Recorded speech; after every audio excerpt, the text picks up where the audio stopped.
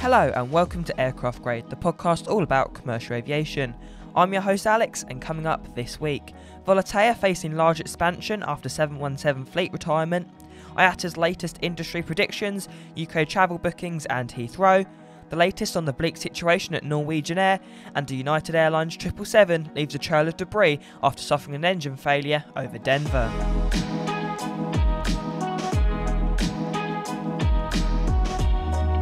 Before we take a deep dive into our main topics, let's first round up the key aviation stories from the last week, giving you my opinion along the way. Like last week, I have some more positive Airbus A340-300 news. Swiss airline Edelweiss is looking to reduce its long-haul fleet by 1/3. Currently, they field a fleet of 4 A340s and 2 A330s. Naturally, it makes sense for the airline to withdraw its A330s temporarily to maintain a uniform aircraft type for its long-haul fleet. I love the A340 and I think this is fantastic news, even if they aren't as efficient as the twin-engined A330. Although this measure is temporary, with the airline still planning on replacing their A340s by 2025. ANA have come up with a unique way to cut CO2 emissions by making its in-flight magazines digital only. The airline states that the change will result in a reduction in CO2 emissions by 1,540 tonnes. As you know, I'm all for a cleaner future for aviation, and this change is fascinating to me. Boeing has predicted that Latin America will need 2,610 new aircraft by 2040.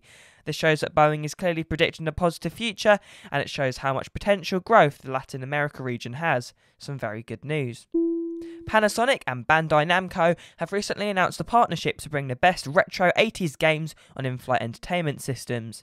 This falls alongside the comeback of retro games in recent years and was bound to happen at some point. I hope when I can travel again, airlines would have implemented this because it sounds really cool.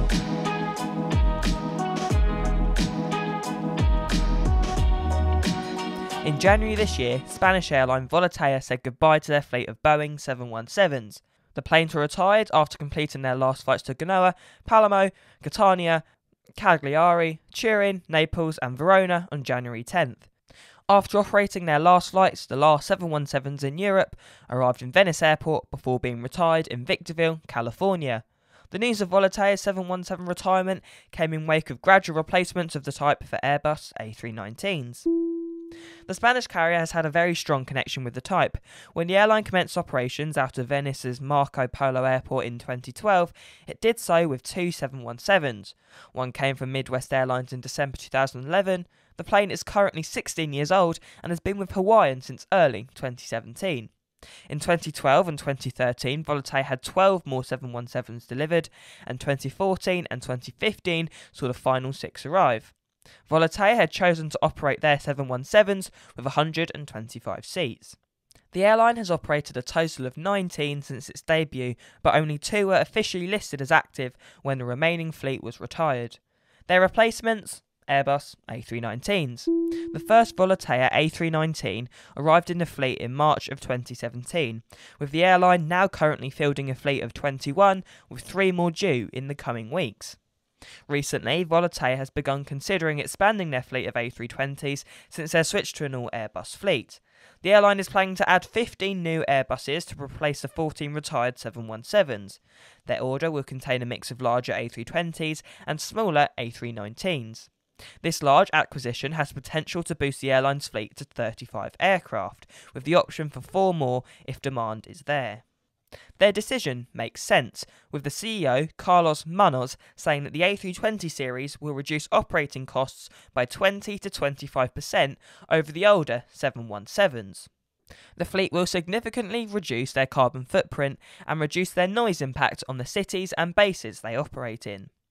With the airline only operating 1 family of aircraft, they can now benefit from advantages like pilots only needing 1 licence, lower maintenance costs, simplified scheduling, easier monitoring, and increased auditing in safety. Other airlines seem to be following this strategy. For example, Air Baltic have recently retired all their old fleet in favour of becoming an all Airbus A220 airline.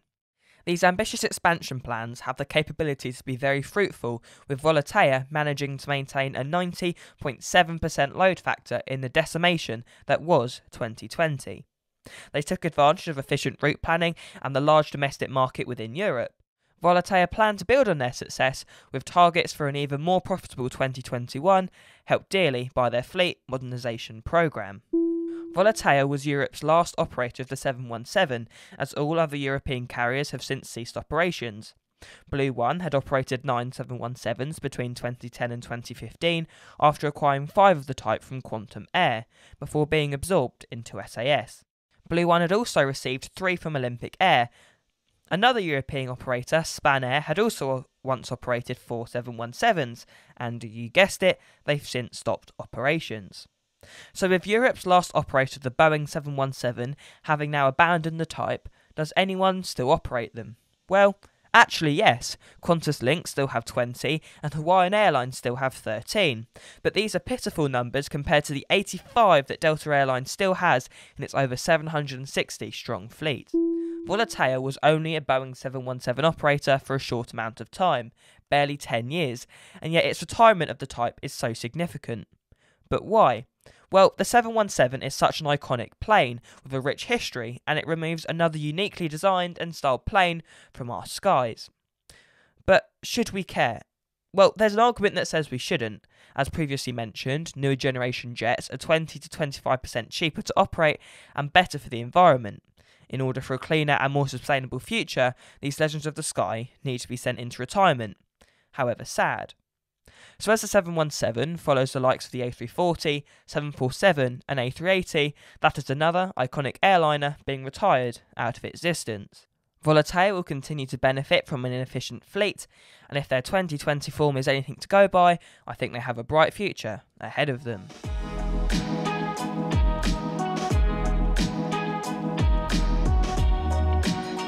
The UK Prime Minister Boris Johnson has recently announced plans to leave lockdown and open the country back up again. Within hours of the announcement, British travellers hurried to secure flights to their favourite holiday destinations. Although it's made clear that guidelines will still apply, the country is looking to permit foreign holidays by May 17th. The announcement, at first glance, seems like a saving grace for airlines and the tourism sector. Andrew Flintham, Managing Director of TUI UK and Ireland, told Airways magazine the announcement from the Prime Minister was positive and shows that by working with the travel industry on a risk-based framework, our customers will have the opportunity to travel abroad this summer. All major UK carriers have reported surges in bookings. Destinations like Malaga, Alicante, Palma, Faro and Crete have been the most popular according to UK Airlines. Additionally, EasyJet has seen an increase of 337% in the numbers of flight bookings, with their package holidays also increasing by a whopping 630%. On the surface, this seems fantastic, however the spike in bookings needs to be taken with a grain of salt. If COVID-19 cases surge in the UK or holiday destinations, then international travel could quite easily be halted once again. This uncertainty is backed up by IATA, who doesn't expect the industry to even break even in 2021.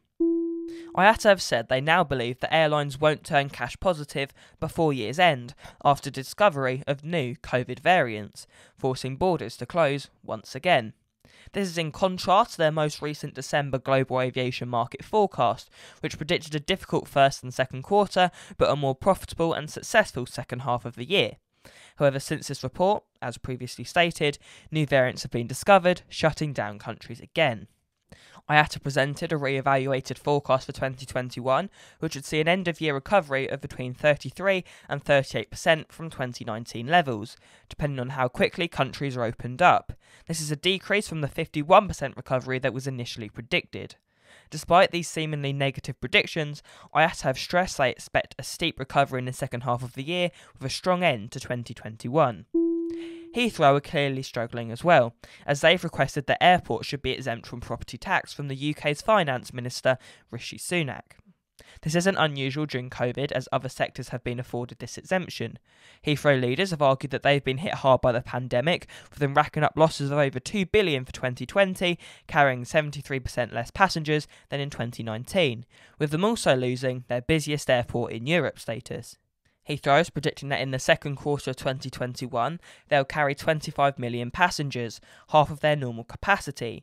However, much like airlines, they are acutely aware of the effect new strains of the virus and the openness of borders may have in their recovery, with them believing in the IATA Travel Pass as the best solution. So what's my take as someone who wants to go into the industry as a pilot in the next couple of years? Well, I'm optimistic. While I agree this year will be difficult for airlines, I also believe that once the government have opened up the country again, they'd struggle to justify locking it down. Furthermore, I believe people will be desperate and are to go away, so I think the surge in demand will continue in 2021. I also think business travel will come back as well, contrary to what many believe. This is because Zoom meetings are great, but nothing quite beats a face-to-face meeting. The future is looking positive, and I'm optimistic for the aviation industry's recovery, even if progress starts slow.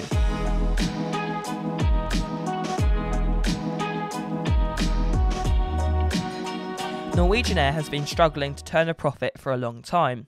They were caught out by the 737 MAX groundings and 787 engine problems, amongst other things, and as part of its recent restructuring, they've also completely axed their long-haul fleet of 787 Dreamliners, returning them to their lessors, and Norwegian has just posted losses of over $2.6 billion for 2020. As part of this restructuring, Norwegian Air has been in front of the Irish High Court to assess the validity of its debt liabilities. While no official decisions and outcomes have been released, there have been rumours of their large Boeing and Airbus orders being cancelled. Norwegian are planning on coming out of its restructuring with a narrow-body fleet cut in half and hoping to become smaller and more efficient. Well, these rumours appeared to come true. On Wednesday, it was confirmed that Norwegian has reached an agreement with Airbus to cancel its 88-strong aircraft order. Some standout jets in the Norwegian order included 30 A321LRs for long-haul operations, which of course they have now discontinued. For more information about the A321LR, make sure to listen to last week's AircraftGrade, an Airbus anniversary. One key detail from the Norwegian Airbus deal is that Airbus will keep any prepayments made, and the airline still owes almost $850,000. The Airbus order was originally made in 2012, where Norwegian agreed to purchase 100 aircraft. However, this order was revised multiple times, with Airbus stating that the current order stood for 88 jets. Norwegian had always been an all-Boeing airline, so this order seemed odd in my opinion, but alas, that order is no more. In terms of the Boeing orders, well, no one really knows its fate. Last year, Norwegian had declared they would cancel their 97 aircraft order from the US aerospace megagiant. Norwegian tried to cancel the order under the reason that the planes had various issues, and they still continue to seek compensation from Boeing due to the 737 MAX groundings. However, according to Boeing, the order still stands, but watch this space. The Irish High Court is still in session, and new announcements could be coming soon.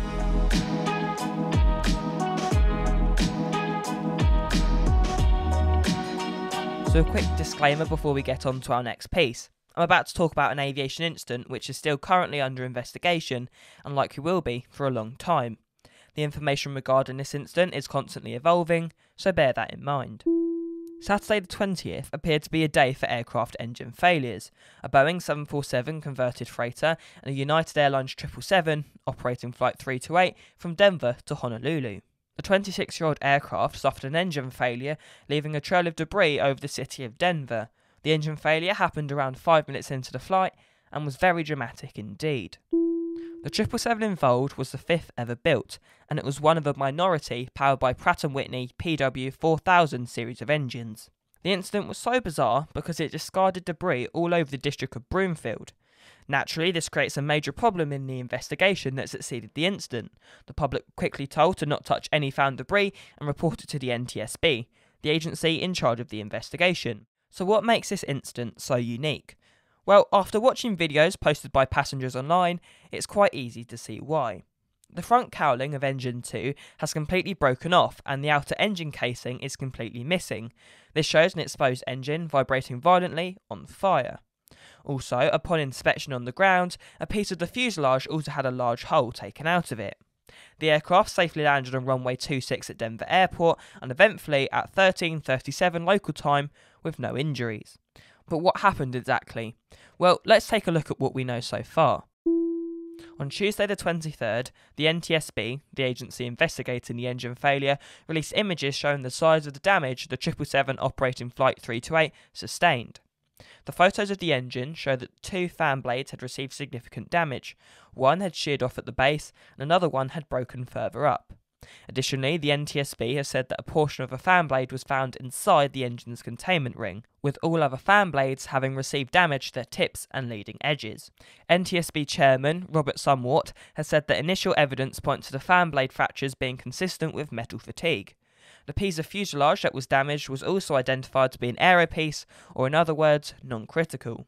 It's worth noting that despite how dramatic the whole incident was, experts are hesitant to define it as an uncontained engine failure, because an uncontainable failure is defined as the inability of the engine casing to prevent high-energy rotating parts remaining within the engine in the event of fragmentation. If this were to happen, other aircraft systems would be susceptible to substantial damage. This didn't happen, as the engine on United 328 did technically contain the initial debris from the damaged fan blades, even if most of the external housing was destroyed. United 328 used Pratt & Whitney PW4000 engines, which are only found on select 777-200 and 300s. These engines are fascinating because they feature hollow fan blades, and even more interestingly, this type of engine has suffered this kind of failure before, actually fairly recently. In December 2020, Japan Airlines flight JL904 from Okinawa Naha Airport experienced a similar fan blade failure and partial loss of engine cowling shortly after takeoff. It also returned and landed safely. And on February 12, 2018, another United 777, flight 1175 from San Francisco to Honolulu, suffered an engine failure over the Pacific. The aircraft had exactly the same configuration as the jet used on United 328. The outcome of the investigation on this flight determined that the fan blade inside the engine fractured, leading to the failure, with Pratt & Whitney being faulted for not doing thorough enough inspections. The most recent incident has caused the grounding of all PW4000 powered 777s, after an emergency airworthiness directive was released on the 22nd. A total of 124 aircraft across 6 airlines have been affected, mainly based in Asia. These engines seem to severely suffer from metal fatigue, something Boeing was acutely aware of, with internal documents reporting that there have been plans to redesign engine covers in the future. Now, it's again worth noting this incident is still under investigation, so we don't know the true source of the incident, but metal fatigue looks likely. The Wall Street Journal says that Boeing was planning to strengthen the protective engine covers on its 777 aircraft, months before the incident. Some even suggest the issue was known about for over 2 years, an issue discovered after the aforementioned 2018 United Airlines failure. So why weren't these design changes implemented? So although we can't be 100% sure, we can make some predictions. Any substantial structural changes in an engine require a lot of regulatory and certification roadblocks, things that take time and money, and these types of failures are very rare, so this fix would be fairly low priority. Usually, engines are designed to eject broken fan blades out the back. However, in the Japan Airlines incident and both United incidents, the fractured blades seem to have been shot forwards, damaging the engine covers. Oh, and one last nail in the coffin for Pratt & Whitney. You know the 747-400 BCF incident I briefly mentioned earlier? Let's go back to that. On the same day as United 328, a long-tail aviation cargo 747 suffered an uncontained engine failure over the Dutch city of Maastricht after departure, injuring 2 people from falling debris. The engine used PW4056s, an early version of the PW4000s. Now, this is purely speculation, but could these engines have suffered from the same design fault? It seems likely. So what happens now? Well, like I said, all PW4000 powered 777s have been grounded until further notice, and the NTSB say the engine that failed will be removed for additional inspection, and the section of a blade has also been flown to the Pratt & Whitney labs after being overnighted on a private jet. The Bureau have also begun moving pieces of debris to a hangar for further inspection, and agents in Washington DC have begun to analyse the cockpit, voice and data recorders. Once again, this incident is still under investigation, and new information and discoveries will continue to be released, so make sure to keep an eye out for any news.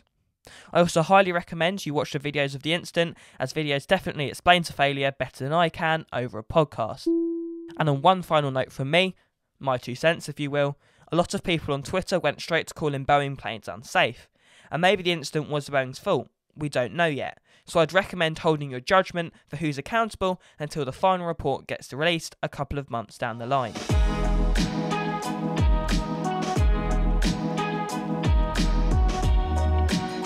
Now it's time to cover the most important airplane orders and deliveries over the last week. British Airways has announced it will take delivery of its first 18 777X jets between 2024 and 2027, 2 years behind schedule. JetBlue has received its first Airbus A321neo featuring its new business class Mint cabin. For more info on JetBlue's new Mint, check out episode 4 of AircraftGrade, A Brighter Future. Dutch flag carrier KLM has taken delivery of its first Embraer E195-E2 jet. KLM has total orders for 25, with options for 10 more, with the new jets operating for KLM Cityhopper. In less significant deliveries, Indigo, China Eastern, Shenzhen Airlines, ANA, Asiana, Volaris and Spring Airlines have all received A320neo family of jets. Southwest has received 2 737 MAXs, and United, Delta and American have received Embraer ERJs and Bombardier CRJs. DHL and UPS have just received 767 freighters. That's all we've got time for today. Thank you for listening to the Aircraft Grade podcast. If you did enjoy it, please leave a 5-star rating on Apple Podcasts or your favourite podcast player. If you do have any feedback, you can tweet us at AircraftGrade or DM us on Instagram. If you do enjoy this podcast, please make sure to share it to any of your aviation loving friends. I've been Alex. Have a decently average week. Goodbye.